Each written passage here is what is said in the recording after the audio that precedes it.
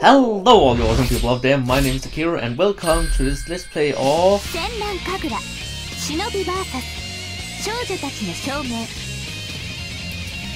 what she said. So, I just got this game off Steam and I thought I wanted to try to play it and make a Let's Play out of it. I have tried it actually a little, just to see how it feels, and so I will create a new file here and jump right into it. And the main reason I did it was actually I wanted to figure out the controls, so I shouldn't work with that. But let's start.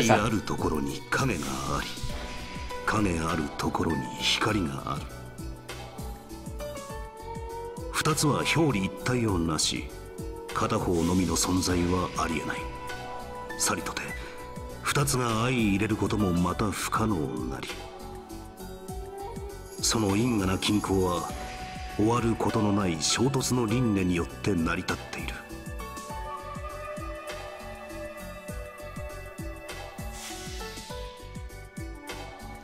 切っ先に思いを乗せ、交差する戦乱の舞。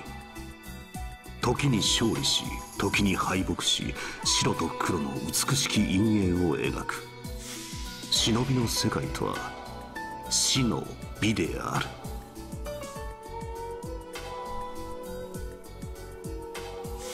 それは忍び学校でも同じだ。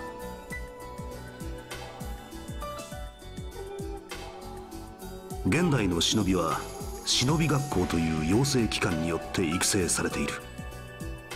忍び学校は日本国内に数校あると言われているが、その正確な数は定かではない。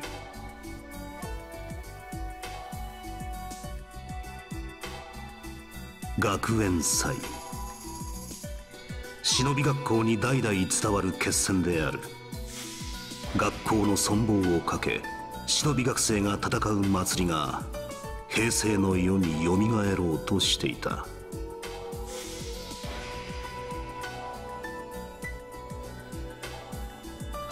学園祭というかつてない規模の戦いに多くの忍び学生が巻き込まれてゆく。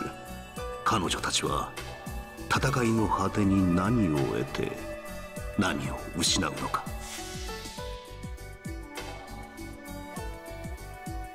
これより始まる物語は忍び学校で日々鍛錬を重ねる戦いの奇跡。そう、それは 彼女たちの生きている証である。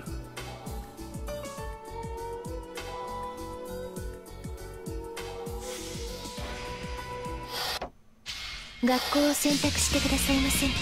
Okay, so what I know of this game at the moment is that you have the three schools here, and there's a set more than you get later on. So I will go through the story with all of the schools in order, and I will start with Hanzo Academy. After that I will take Gensu Academy, Inhibijo Academy, and then Crimson Squad, I think they're called. The Rogue Squads. That I will get later on. So you can get the story from all sides. So let's start off with these.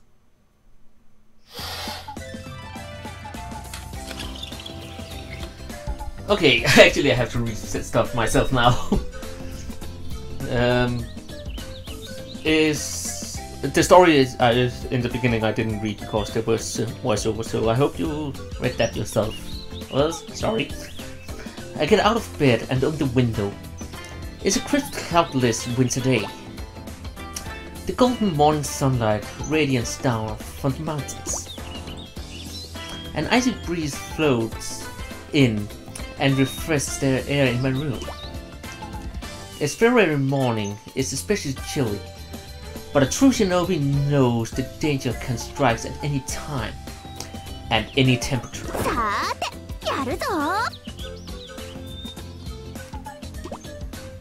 I keep my window open and quickly peel off my pajamas. Goosebumps rises on my skin, but it's nothing some dry brushing can't take care of.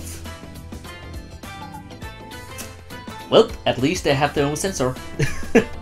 So I don't have to do that. My name is Oscar, and I'm a second-year student from the Hanzo National Academy. But I'm no ordinary student. I'm secretly enrolled in the Academy's Shinobi course. The Hanzo National Academy looks like an ordinary school and has roughly 1,000 normal students, but hiding among them are Shinobi students like me. One of the biggest schools in the country, training Shinobis under everyone's noses. The Hanzo National Academy marks its identity well. Sorry. Of course, most people wouldn't believe there are still Shinobi in modern time. Shinobi once lived in the shadows of feudal castles, committing espionage, demolition, and assassinations for the shogun and daimyo of old. We live in new shadows now. Times have changed, but the needs of the people, the needs of the most powerful people, are the same as ever. There are two types of shinobi. Good shinobi work for the people's government. Evil shinobi sell their skills to the highest bidder. We're the same in so many ways, and yet so different. We come to blow whenever we meet. Maybe it's fate. Not long ago, there was a great struggle where students of the Hanzo National Academy fought against the evil shinobi of the Hibijo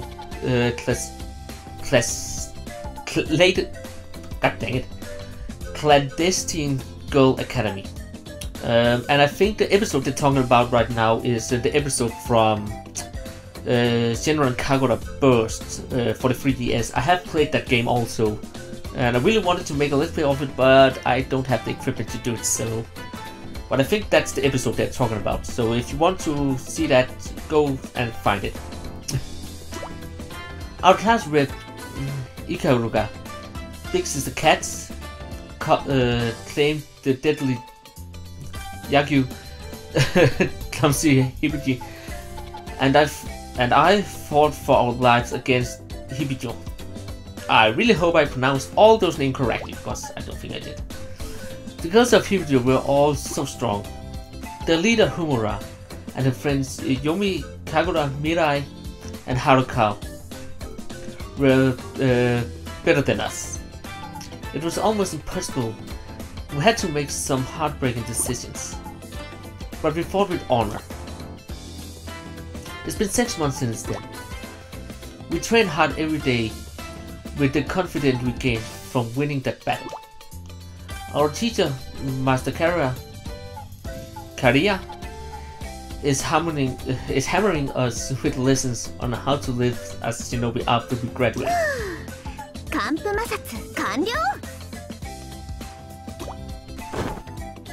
I put on my uniform, grabbed my wakizashi, a shuriken, and rushed out. My breath is like white smoke in the fog. I raise my voice and tell myself,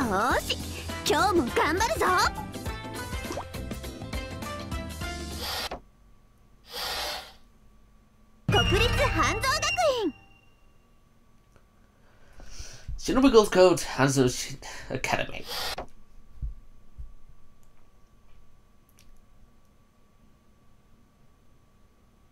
And it's loading.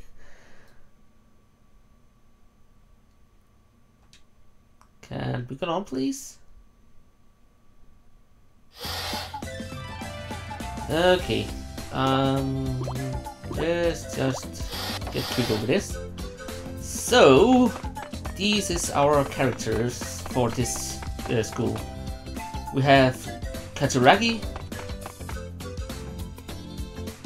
Ikaruga, and Hibari, and Yagyu, and then Asuka, which is the one I'm running around as right at the moment.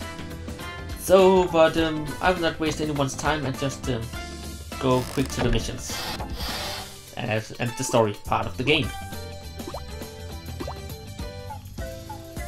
So, So we have character missions, display tutorial. I don't want to take the tutorial. So let's just go to the story mode. That we will. Chapter 1. Basic training. Okay, so I have to do basic training.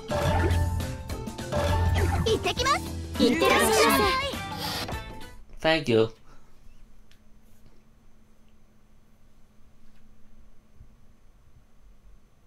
I should really cut out these loading screens since they take too long.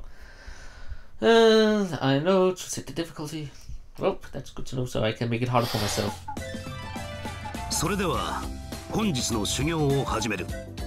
Oh, and I will not read when there's a voiceover, so that you have to do yourself. Sorry.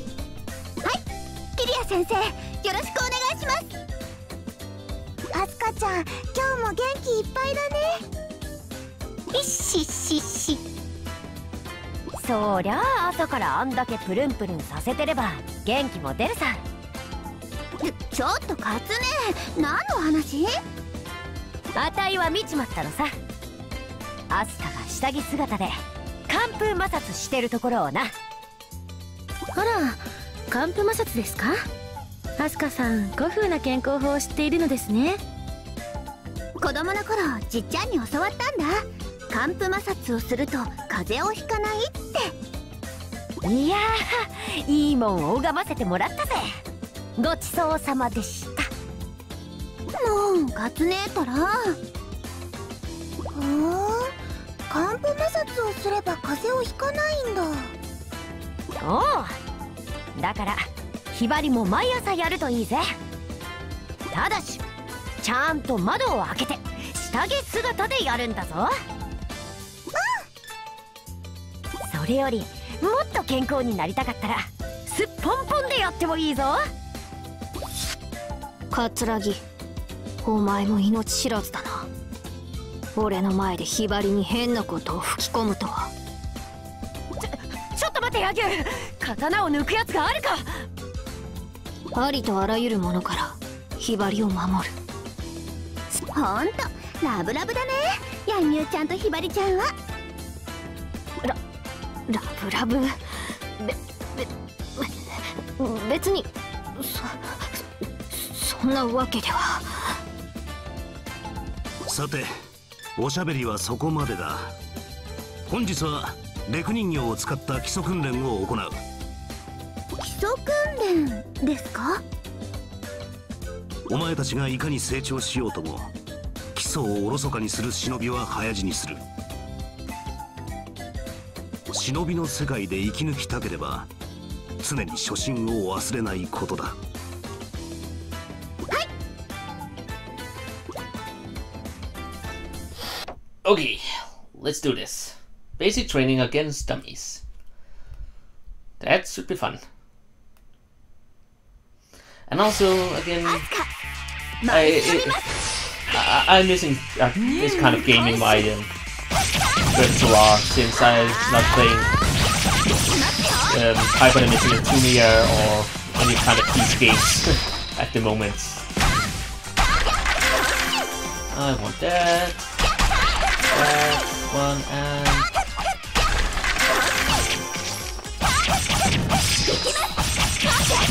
this one.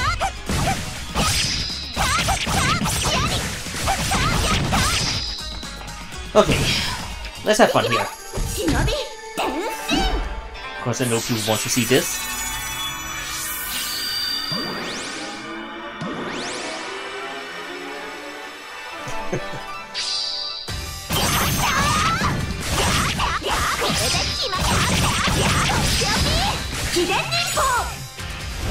And also it's fun to have playing around with them a little.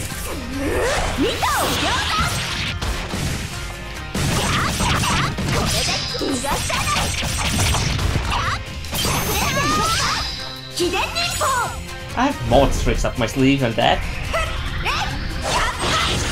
But yeah, this is a hack and slash game, and even though it doesn't look like it, actually this game actually has a really great story. Actually, I don't know how the story in this game is, but in comparison to the anime, I don't know if many of you have seen it. I think the anime is more fan service than the game, because the anime just focuses on fan service and thing, where the games actually has kind of a good story. I got really surprised when I was playing the first game for the DS, and it actually had. Any audio. But yeah, the DS game actually surprised me by not being fan service all over the place, but actually has a great story too. Of course,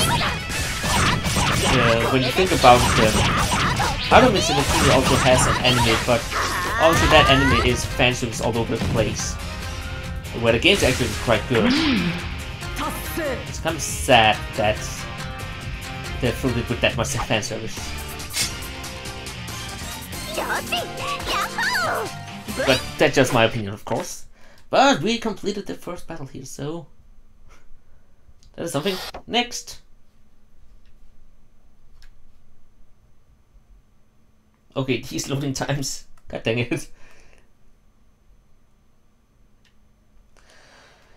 In the dressing room, full screen view used to rotate the camera horizontally. よし、デク人形を全部倒したよ。アスカ、見事だ。キリア先生、これからもアスカたちをいっぱいしごいてくださいね。ああ、そのつもりだ。あたいもそのつもりだ。可愛い後輩たちをいっぱいしごいてやるからな。はい、よろしくお願いします。よし、任せておきな。あたいのしごきは根節丁寧だぜ。手取り足取りもみもみもみ、手取り足取りプニプニプ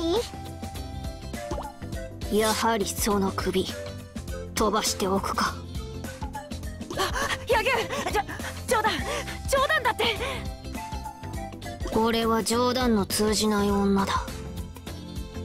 イカルが助けてくれよ。はあ、自業自得です。そんな。ヤギュウちゃん、修行も終わったからウサちゃんカフェでも食べに行こうよ。何？それはつまり放課後を二人きりで過ごし、甘いものを食べて甘い時間を過ごそうということか。まあそういうことかな。桂木、命拾いしたな。もはやお前と遊んでいる時間はない。俺が遊びたい相手はひばりのみ。ああ、二人ともちょっと待ちなさい。まだ修例が終わってませんよ。ああ、行ってしまいましたか。はあ、助かった。しかしたとえ首が落とされてもあたいがセクハラをやめることはないけどね。この2本の腕がもみもみできる限り。はあ、どうしてかみんなマイペースなんでしょう。でも私みんなのこと大好きだよ。カツネもイカルガさんもヒバリちゃんもヤギウちゃんもみんな大好きだから、みんなで立派な忍びになるため頑張るぞ。おうって一人でやったらバカみたい。そんなことありませんわ。ええ、みんなで頑張りましょう。立派な忍びになるために。はい。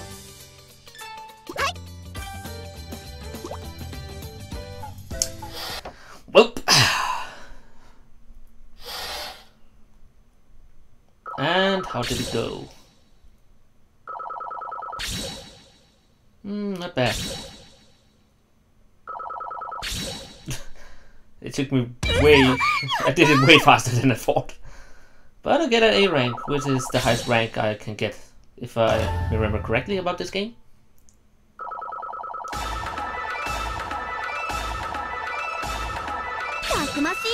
And with faith.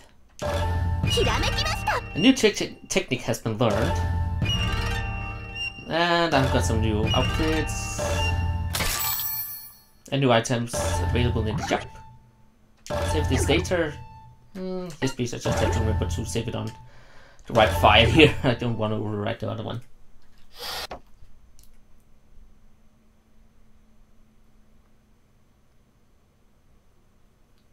So, still those loading times. I should probably cut them out later on. I just don't want to do today. Thank you. So, I think I'll go for one more round. We can make one. And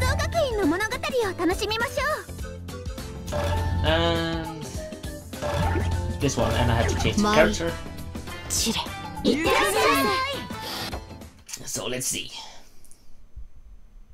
Alright, I will be switching around in the characters depending on the story, so of course I don't play with the same character all the time. Hibari. Nani? Yagyu-chan. 俺と手合わせをしよう。え？急にどうしたの？少しキリア先生の言葉が気になっているのだ。基礎をおろそかにすると忍びは早死にするって話？そうだ。だから俺がヒバリの基礎を確かめてやる。さあ、俺に本気で切りかかってこい。ヒバリの力、俺が見極めてやる。どうしたヒバリ？無理。ヤギオちゃんと本気で戦うなんて無理って言ったら無理。ヒバリ絶対にやらないよ。いや、だからそれは無理。こういう時のヒバリは頑固だ。もっともそういうところも可愛いのだが、いやいや今はそれどころではない。何としてもヒバリの力を確かめなければ俺はおちおち寝てもいられない。ではどうする？ヒバリ。何？戦いならやらないよ。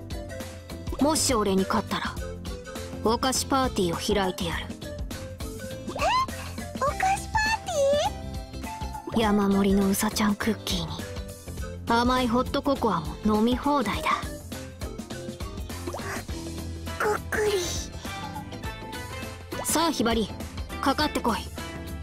その手でお菓子パーティーを掴んでみろ。よーし、ヒバリ頑張っちゃうからね。Well,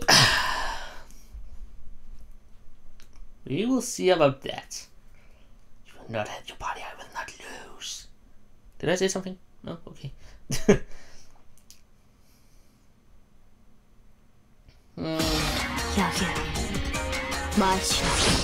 Let's do this. What the fuck?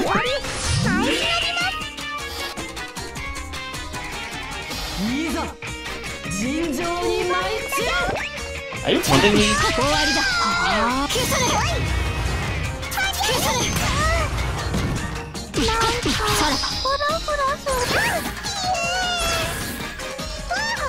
Oh yeah, that's also a thing in this game.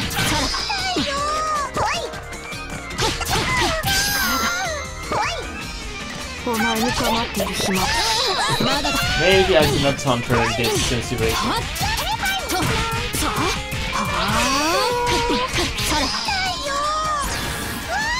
So...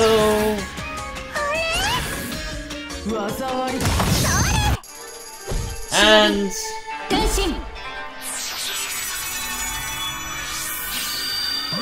something a little better.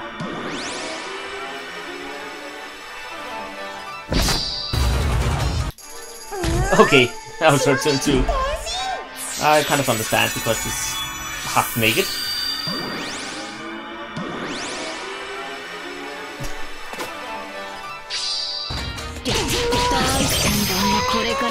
Not that it will help you in any way.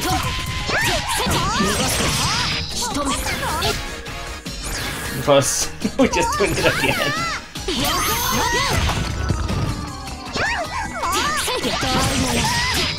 And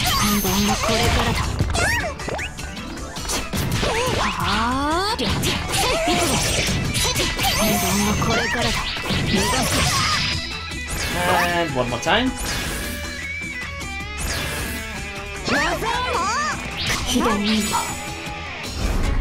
I totally forgot about these techniques. What the fuck? I screwed up. Well, okay, I take that. Victory. Okay.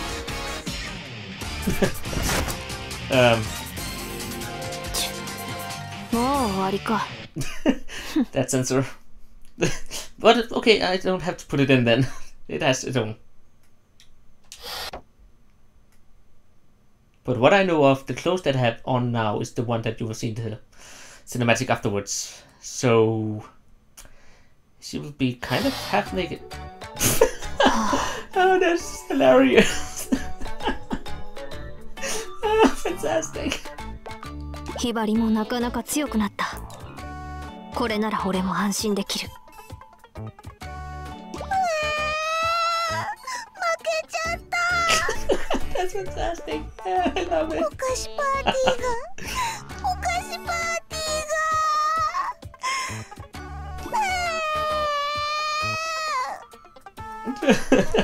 ーが。待て。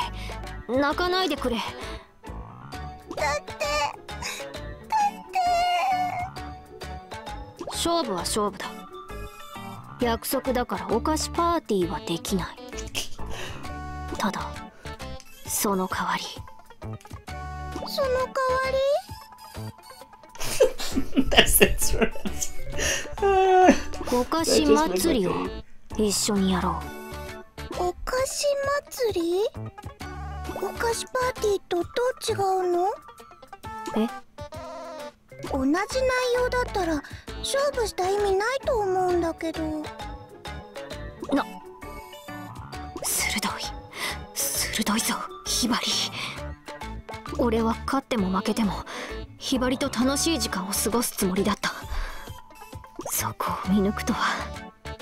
さすがは俺の大好きなひばりだ。まあどっちでもいいか。お菓子がいっぱい食べられるなら。ありがとね、柳生ちゃん大好きだよ。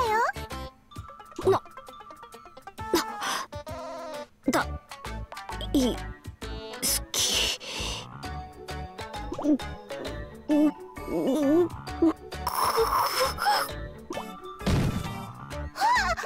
したの柳生ちゃん。鼻血が出てるよ。気にするな。ちょっと幸せなだけだ。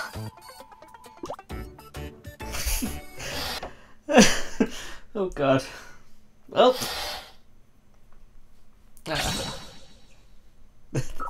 That was hilarious.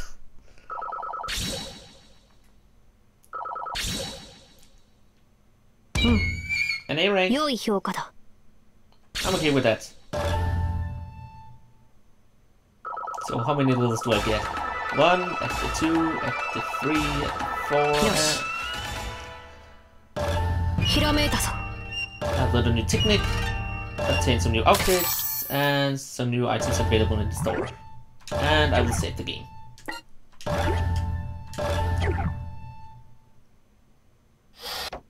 Just to be sure.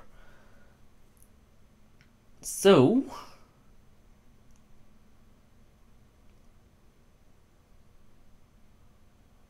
Again. Loading screens. Yay! Well, so that is Senran Kagura Shinovi Versus. I will play more of this game, I'm pretty sure about that, and I hope you will enjoy it as much as I do.